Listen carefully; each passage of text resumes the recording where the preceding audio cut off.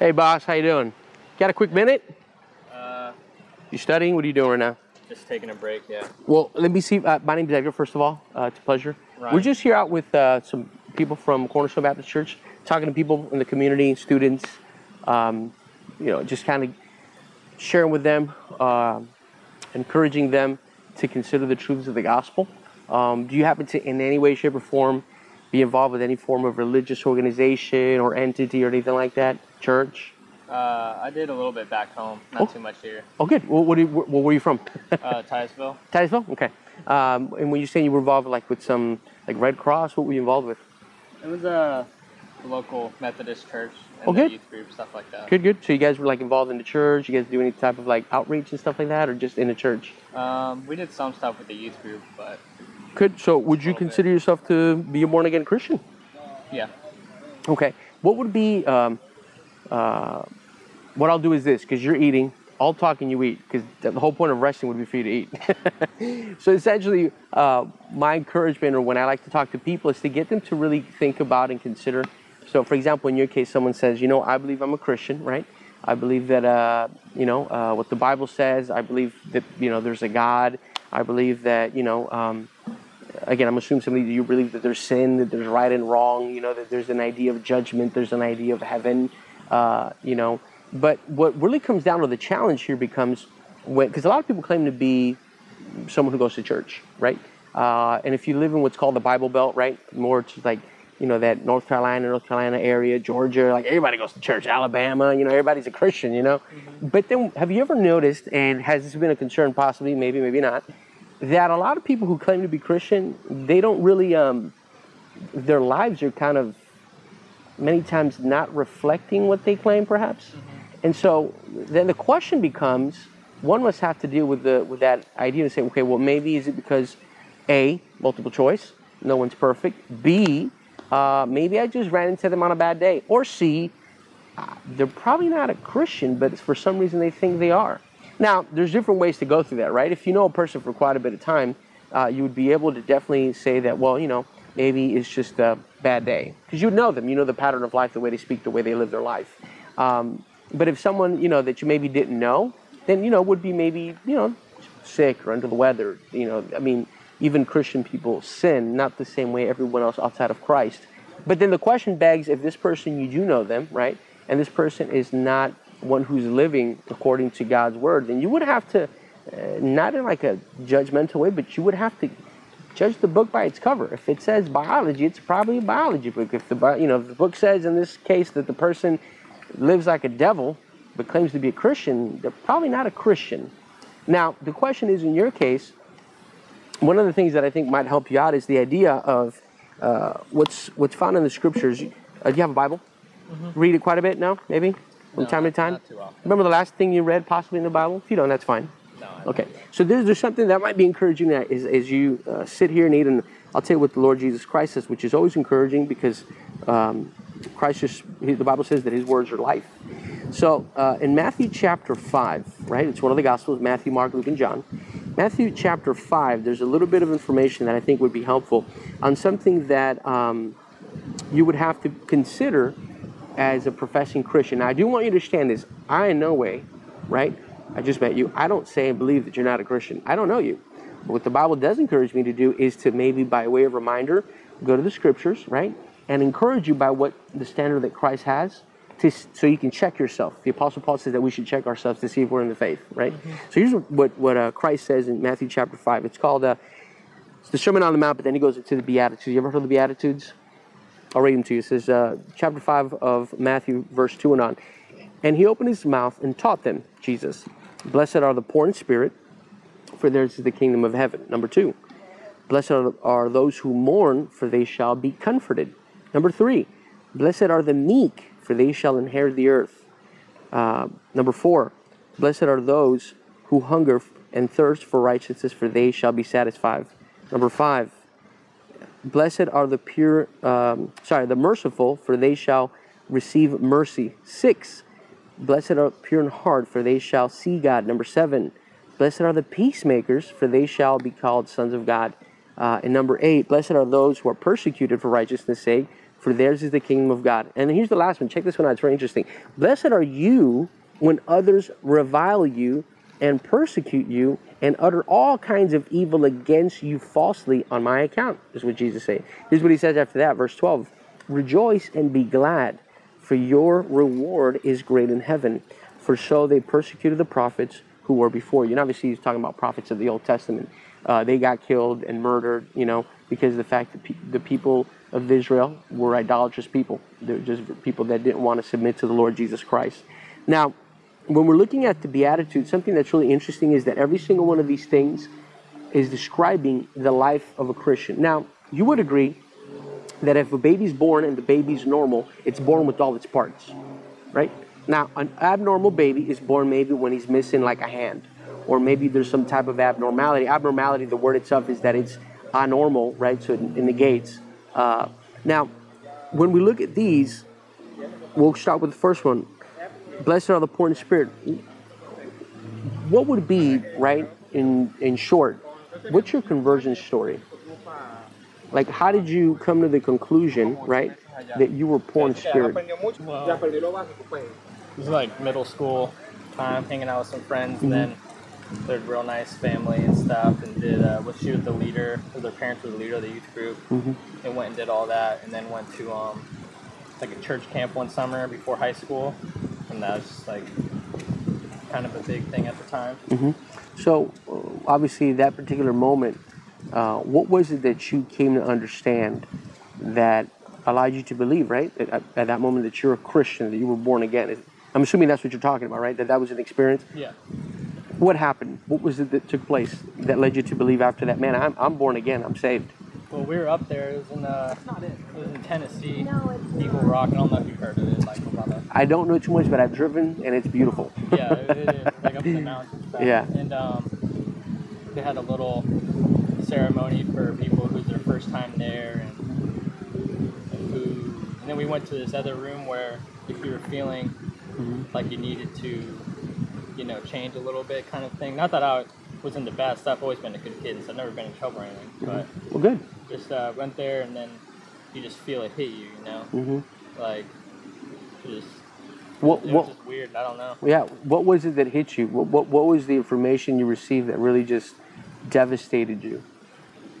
I don't know. That was the it was just like you just felt something. Yeah, that was like it was something was drawing you to say, man, I need to do this. I need to, I guess, pray to accept Jesus in your heart. Was that kind of what they were leading you guys to do? What were you guys doing? Yeah, it was like that, and then it was with a few of my close friends and stuff too. And it's like a small, quiet room thing, and yeah, that was the weirdest thing. Is like when it hit you, it's like you didn't really know. I didn't really know what was hitting me.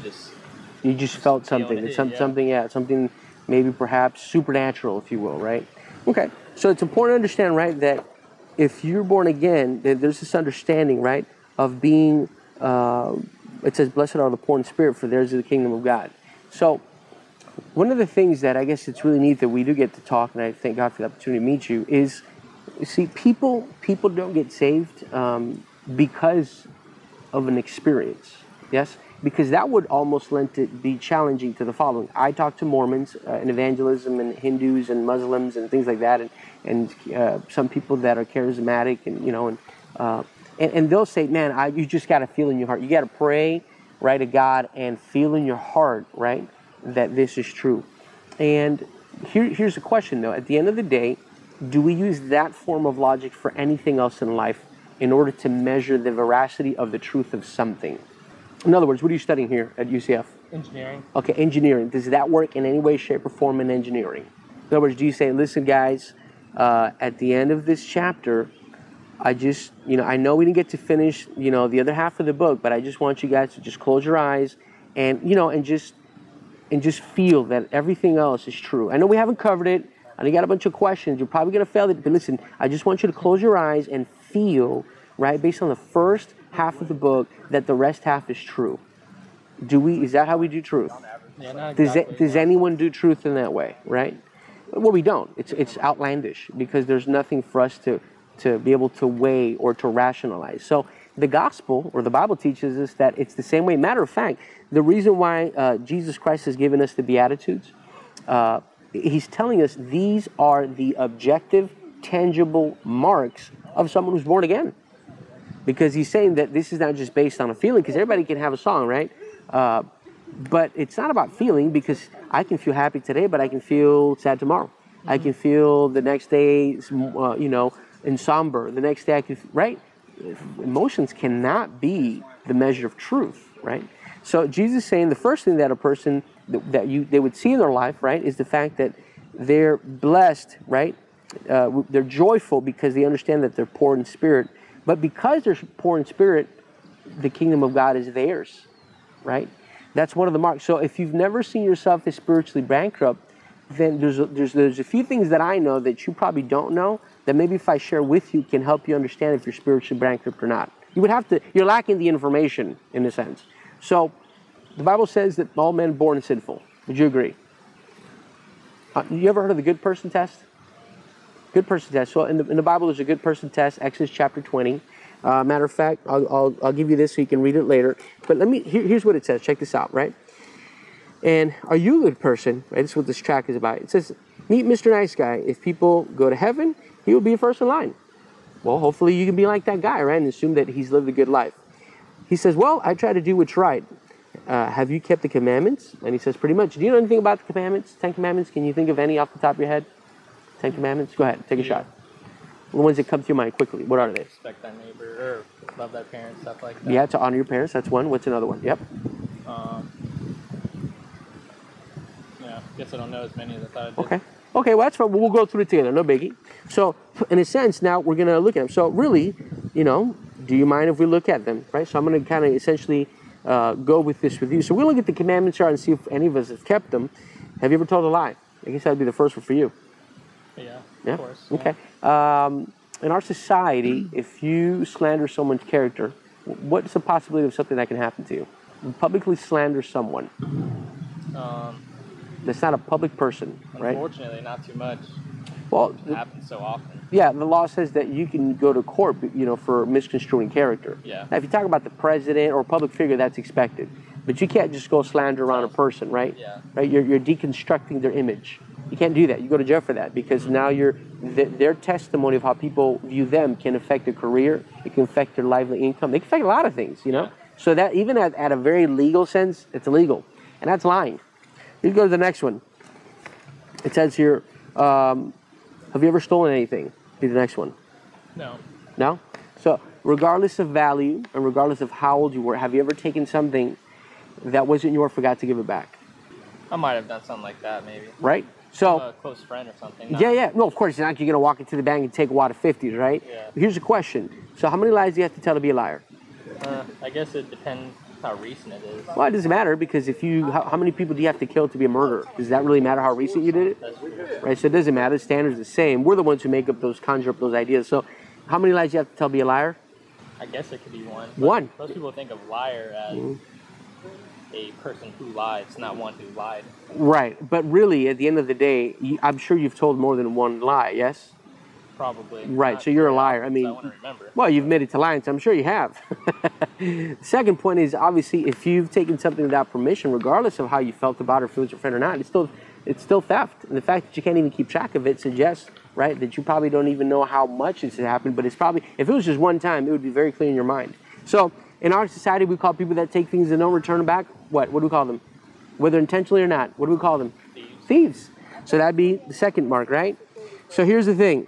It continues on, whether it was a candy bar, pencil, or your buddy's baseball, whatever it was, have you ever looked at a woman with lust? Sure. Okay? Yeah. So Jesus says, right, that whoever looks at a woman to lust after has committed adultery in his heart. That's in Matthew chapter 5, verse 20, a little bit lower than what we're reading.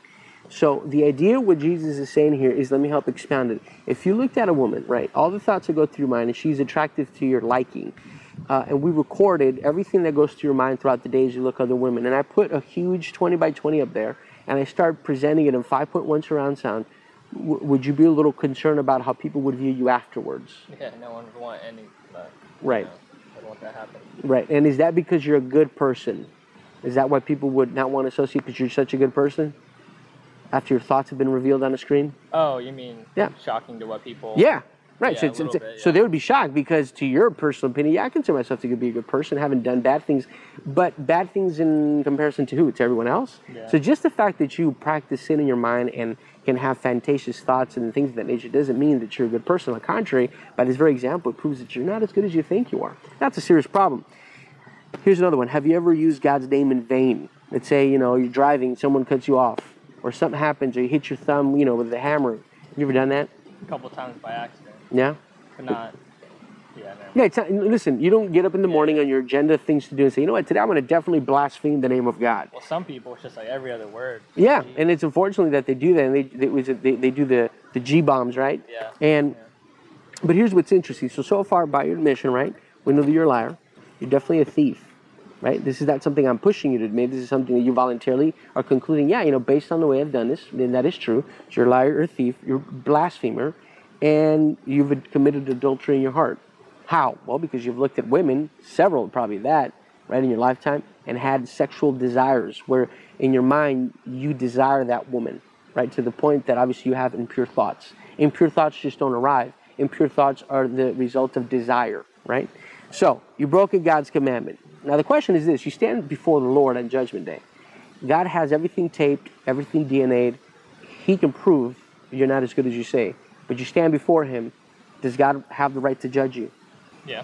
Right. So because, right, you're an objective, rational man, is God going to let you into heaven or send you to hell because of your sin? I would say heaven. Heaven? So you have adamantly sinned against God, and somehow you believe you're going to go to heaven? I'm just asking the question. Yes. How do you arrive to that? Well, I'm no expert, but weighing the good and the bad, the good outweighs the bad by a lot. Okay. So in a sense, you were thinking more of a judicial system, right? Right. You're saying, the picture of blind justice is blind, or at least it's supposed to be, right? And it's got the blindfold and it's holding two ways, and whichever one weighs higher, right? But the weights. Let's think about this for a second to prove your point, because I agree with what you're saying, but not completely. But here's how I'm going to express it. If we're going to put evidence to prove whether you're done more good and bad, have you really done that much more good versus sin? I think so. Yeah. So everything that I've described about your secret sinful life that no one knows about. So in other words, you have months and months that go by when you don't sin. How old are you? 22. So you think in 22 you've maybe sinned what? One time, two times, three times? I mean, you can't even keep track of your sins. Would that be an accurate statement? Yeah. Okay. So how do you know objectively, right, Mr. Engineer, that your good deeds outweigh your bad deeds? How do you, well, I don't know. Right, but you're putting your faith that you have more good deeds than your bad deeds, yes? Right. Okay, here's something that's not a trick question. If all you ever did since you were born was lie one time, would that get you to hell? I hope not. I agree. I would hope not too. But the truth might be different, and I don't like to say my opinion because who cares what I think? I think what matters is God's word, right? It's authoritative.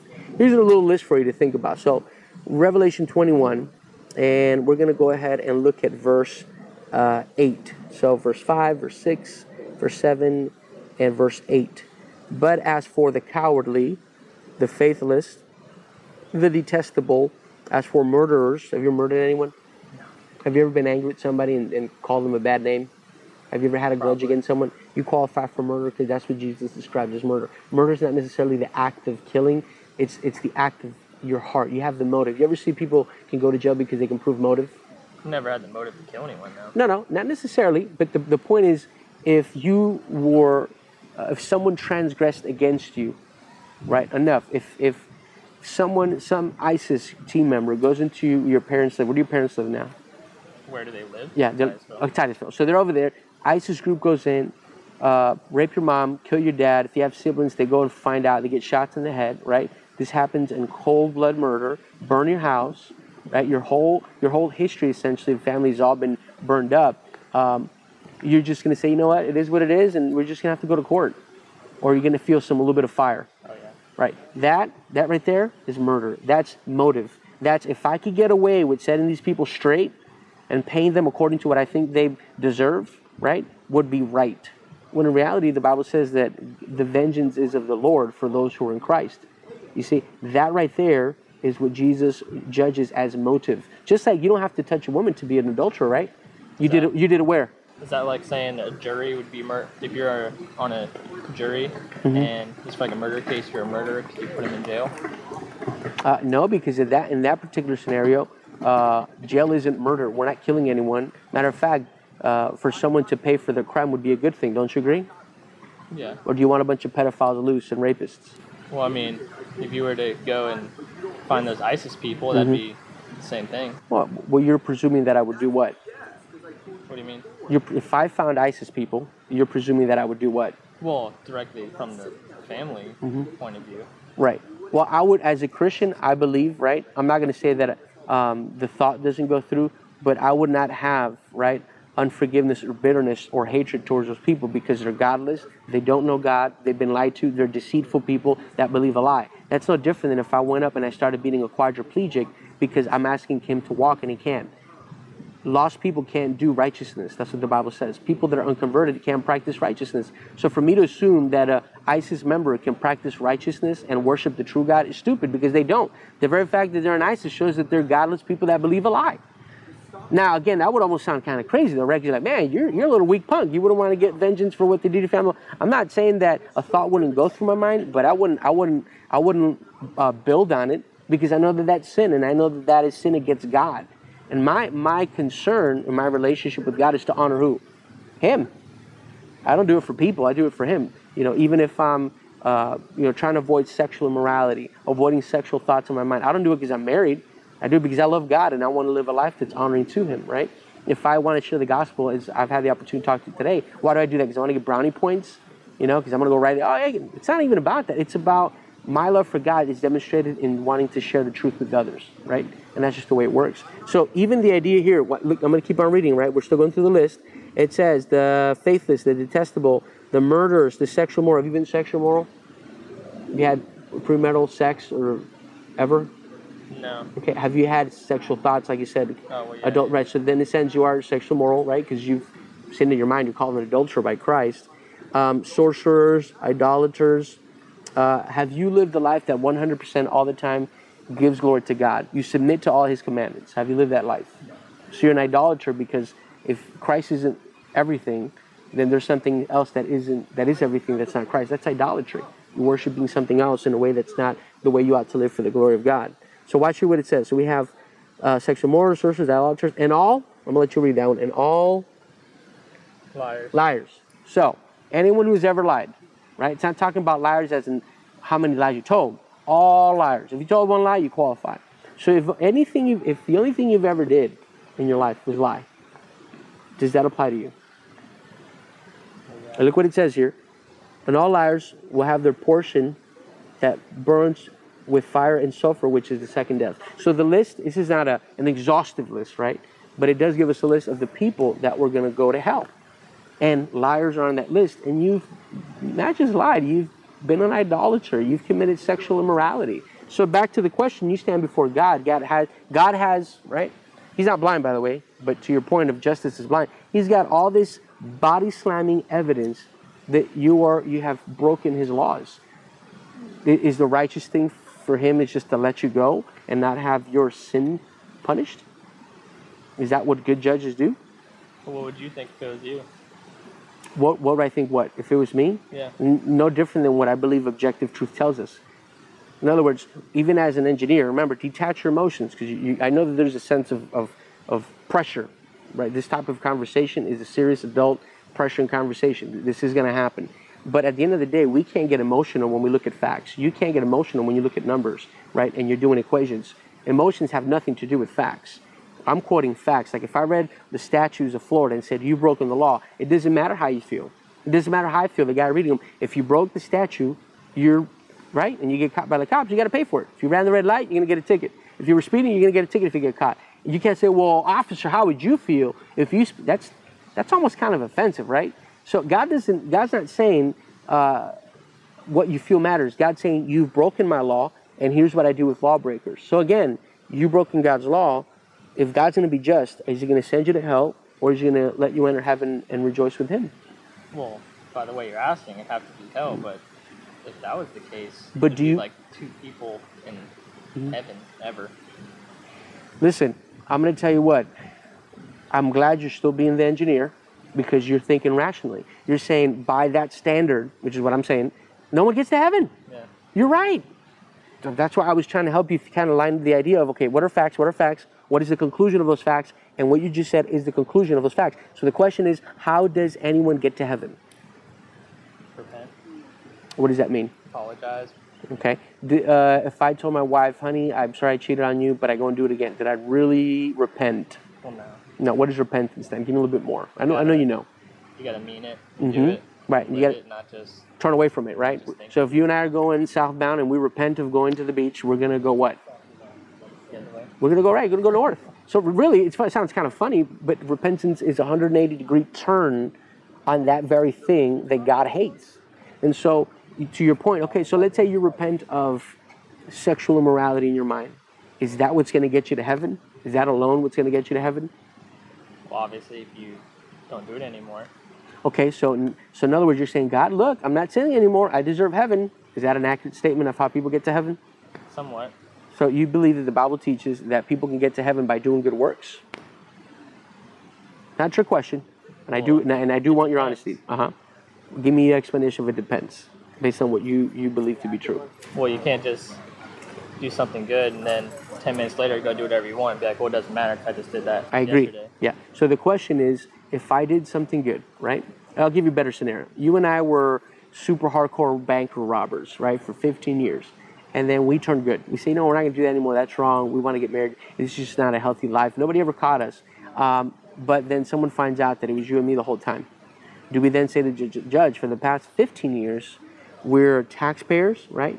We help old ladies across the street. We give money to the Red Cross. We go and serve, right, with, when there's hurricane with FEMA. I mean, we've done a lot of good work. Does that undo everything else that we've done for the past 10? Well, from the justice standpoint, no, they wouldn't care. Right. So, but remember, we're talking about God being the ultimate example of justice. If God is just, does your good acts nullify the fact that you've sinned against Him? I don't know. You probably have to pay for what you did beforehand. Yeah. So here's the thing: you either pay for it, and we know that no one can go to heaven, right, without sin, right? So in other words, unperfect people don't make it to heaven. To your own point. So then you're saying, well, but if you do good works and you stop doing what you did, then that somehow merits your way to heaven. But I'm saying it can't, because if God is just, if you did the crime, you got to pay the time. So how do we resolve this particular conundrum? It's a problem, right? Because now you're saying, well, how do we get to heaven? I got to repent, which I agree, but the problem is, does repentance alone get you to heaven? The answer would be what? Well, what else would we do? It's a good question, and I think you're on the right path. So here's what Scripture says, and this should definitely be a means of clarity and of sobriety to your mind, because here's what happens. The good news of the gospel that you have never been exposed to clearly, right, is the fact that God is holy, right? God made the world by the power of His hands, and that He came in human form, right, born of a virgin, right, and He lived a sinless life. He was able to obey all of the commandments of God. All 10 of them. The ones you and I can't keep, He's kept. He fed people, healed people, preached the message of His Father's kingdom, and they murdered Him. They abused Him. They mocked Him. They crucified Him. And here's what's really interesting that maybe you've never heard. When Jesus was crucified, the reason that that's so important for anyone is because at the cross, there's a legal transaction taking place. All the perfect, the goodness, the holiness of Christ that He lived out is put on there, right? And He takes the wrath and the punishment for the sins of God's people. So, He is punished as a substitute for God's people. Now, I'll tell you what, that's a lot of sin. That's a lot of sin, and that's a lot of punishment, especially if you're going to suffer on the cross for 3 hours. How do you take an infinite amount of punishment that you should do, right, you and I would deserve in hell, times however many people have sinned, and compact that into 3 hours on a cross? That is even untangible if you really think about it, because it would almost, there's certain aspects here that we really can't even comprehend mentally, right? That's just the way it is. But here's what happens, because Christ was 100% God, 100% man. At the cross, right, He atoned for the sins of people who would repent and believe in Him. So it's not just repentance that I'm going to stop doing this and do good things. Is I need to turn away from my sinful life, but I need to put my trust and faith in Christ. What does that mean? That I'm going to live a life that glorifies him. I'm not going to get to heaven by my works, although I'm going to do what I believe the Bible calls me to do, but I'm not going to perfectly do it. So it can't be based on my merit that I get to heaven. It's going to be based on whose merit? God. That's right, Christ, who paid the price for sin. This is a very serious subject because at the end of the day, what put Jesus on the cross is your sin. Your sexual morality, your lying, everything else that you've done that no one knows about, right, secretly, that's what put Jesus Christ at the cross. And so what you need to think about is the Spirit of God, right, as we're talking, doing a work in your life to convict you of your sin? If you're understanding this message and the Spirit of God is working in your life, you should start to feel a sense of pressure and hatred for your sin. The very things that you love to do that no one else knows you do, you should begin, right, if the Spirit of God is working in you, to hate those very things. See, what happened to you as a child when you were in that room was nothing. Here's why. Because it hasn't produced righteousness. It hasn't produced holiness. It was just something you felt. That's just all it is. Why? Well, I'm telling you why. Based on objective, factual, biblical truth. None of that has given you a new heart. And so if you haven't repented of your sin and put your faith in Christ, you're not born again. You're not a Christian, not by my own words. Listen, it doesn't matter what I think. It's based on what the Word of God says. And the fact that you have been a Christian since however long, right? You said this happened, but you don't know the Scriptures. You don't know the Lord. You don't know the 66 love letters that Christ has written to people like you to show you how much he loves you, and you're not informed of who he is and his personhood and who Christ is and his deity. It shows that there's not really a relationship there. If you had a girlfriend and she sent you 100 letters throughout the whole year and you've never read them, it shows how little to none you hate that woman. Because if you love that woman, not only would you read the letter, but you would most likely respond to the letter because you love that person. The fact that you don't even have a desire, right, to seek God's word, you're not thirsting for righteousness like we were reading in the Beatitudes, right? Blessed are those who thirst for... You're not thirsty for righteousness because you don't have a new heart. You don't have a heart that desires the things of God. You don't have a heart that desires righteousness. Now, it doesn't mean you can be moral, right, and not be righteous. A lot of people are like that. Nice, moral people. You can be a Mormon and be moral. You can be Jehovah's Witness and be moral. You can be a Hindu and be moral. Does that get you to heaven? No, it doesn't. So what gets people to heaven is, right, they must repent and believe, put their trust in the gospel, put their trust in Christ. And so essentially, that's what Jesus says we must do. And that's the way we're able to take advantage of the gift of eternal life that he made available at the cross. How does any of this contradict what you believe, if there is anything? And really, you can take the horse to the water, but you can't make him drink it. So I agree. You gotta... I agree. Because everyone here knows, well, not knows, but... Assumes to know, assumes I would to say, know, yes. Yeah, but if they're not willing pursuing it, they're just not pursuing it. Yeah. And so I'll encourage you with that. If your sin is clear to you and the Spirit of God has done a work in your life, you're going to hate your sin. You're going to hate the very fact that you're a wicked man in places in your heart and mind that no one knows. And that essentially your life is really a facade.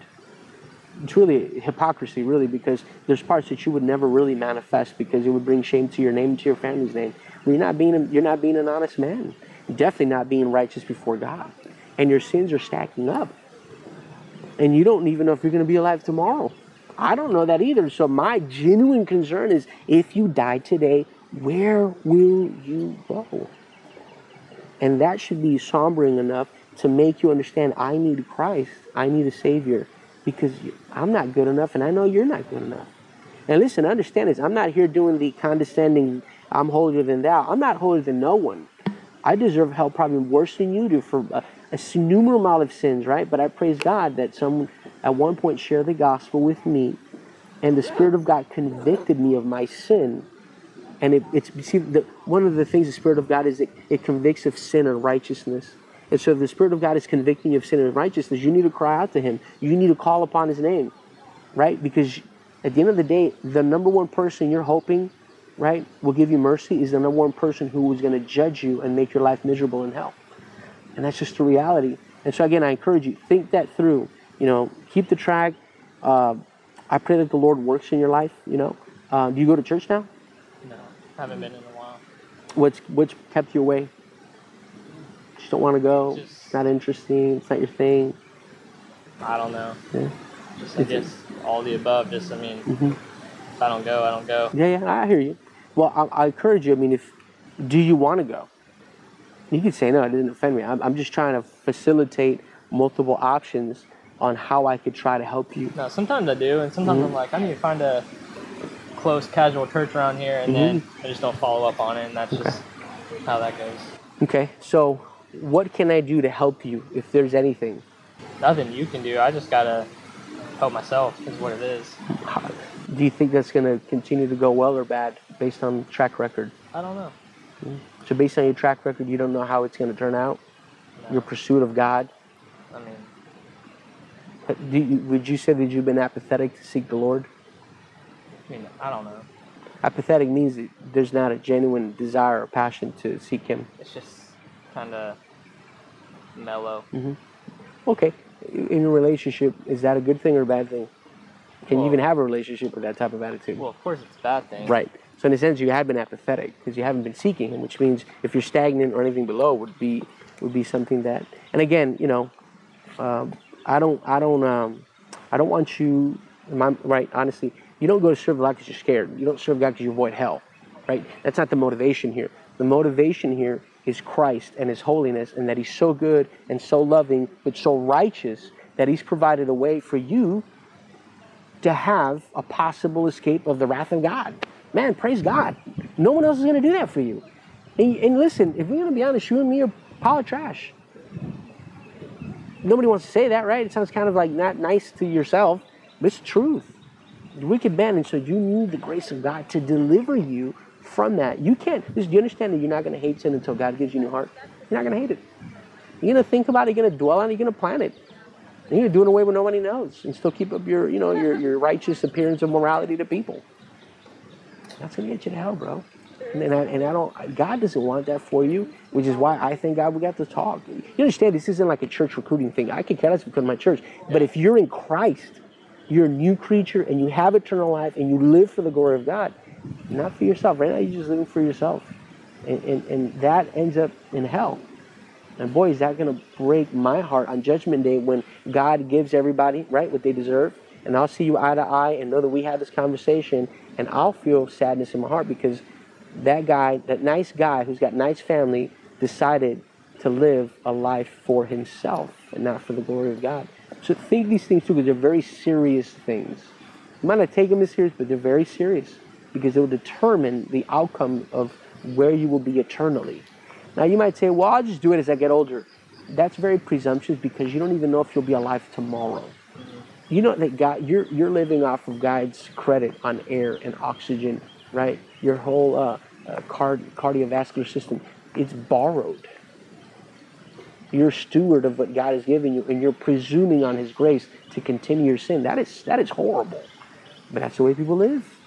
And so what I'm saying is consider that, think about that. It might not all happen today. I understand that. But I do want to get you to really think, right? And pray that the Spirit of God would do a work in your heart that makes you understand, right? Once and for all, that you need Christ, that you need a Savior, you need atonement, you need forgiveness.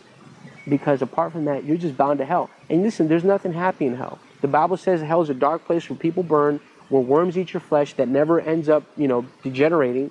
And it's complete dark and it's fiery. You know there's dark spots in the sun, yes? Are they off? There's no heat there? No. They're very hot. So hot that they don't have to emit light. That's how hell is like. And so I don't want you to go there. And God has allowed for me to come here and talk to you because you have a need for a Savior to encourage you to do that. So, will you serve the Lord? Will you seek Him? Right? You don't have to answer that because I'm not looking for a commitment. Who cares what you tell me? You can fool me. Is you need to get right with the Lord because He's been so good to you and you've been so evil to Him. And the Bible says that God will not contend with man, with you, forever. He's not going to continue this form of grace where He's giving you time and time and time. And you think you're just getting away with it possibly in your mind, but you're not. It's all these sins are stacking up. And whether you die now or on Judgment Day, God's going to give you the true value for your sin, which is hell. And you have the slightest idea of what that is. If I told you, hey, I'm going to turn on a lighter and I want you to hold your hand in the fire for a straight minute and I'll give you $20, would you do it? Wouldn't, right? Okay, here's a better idea. That's a cheesy example. What if I said, I'm going to give you $2 million for your right eye? Actually, no, let's make it a juicier deal. I'll give you $2 billion for your right eye. Would you give up your eye? I'd have to think about it. You had to think about it? Yeah. So you would know is mutilate your own body for money? Is that how little you think of yourself? Well, it depends what that money can be used for, not just to buy fancy cars and stuff. Right. You know, to a certain degree, I know how you're thinking about this, but let me encourage you and say that it's ignorant. Here's why. Because you're saying that you don't value your sight. But you wouldn't know that because you take it for granted. Well, you can still see. Yeah, but you don't understand what it is to see in mono as it is to see in stereo. And again, you wouldn't know that because you've never had to deal with it, right? So the point is this. Jesus says if your right eye causes you to go to hell, rip it out. You're not even willing to do that to serve the Lord. But you do it for money. That's how idolatrous you are. You would consider doing it for money, but you wouldn't consider, right? And of course, Jesus is not really calling you to take out your eye. He's saying whatever inhibits you from serving me, take it out. And he's using hyperbole. If your right eye causes you to sin, cut it off. Well, no, you would actually probably cut it off for money if it was good enough of an offer, but you wouldn't do it for the glory of God. That's how wicked and idolatrous your heart is. Again, think about these things because God has been very good to you. Well, listen, I'm going to head out, but I thank you for your time. And again, I really want you to know I'm not here to beat you up, bro. You know, and this is an adult conversation. This isn't a little pansy. This is an adult conversation, and there's very aggressive things that I've told you here. And I'm going to pray that God will do a work in your heart. Your family, if they're not converted, your family needs Christ. If you have siblings, they need Christ. And how sad would it be that on Judgment Day, if you end up in hell because you don't repent and believe the gospel, they're going to be there and it's all your fault because you knew this truth. And instead of serving the Lord and going to tell them about it, I'm not going to do that because you have to think about all these different things that are a reality of what God's going to hold you accountable for. And I believe that God has demonstrated his love by allowing me to be here today to talk to you about the gospel and encourage you that you need to turn away from your sin and seek the Lord. Any questions? You good? Sir, you've been a gentleman. I appreciate it. I'll leave you these two little things when you get a chance if you want to just kind of dig a little bit more and go through your Bible. And yeah, I'll be praying for you. You know, that the Lord would do a work in your life because I get really depressed. You know, I meet nice people and I don't want to see them blow their life and go to hell. It just breaks my heart. So, have a wonderful day and good luck in your studies. Okay, take care. Thanks. Have a good day. No problem.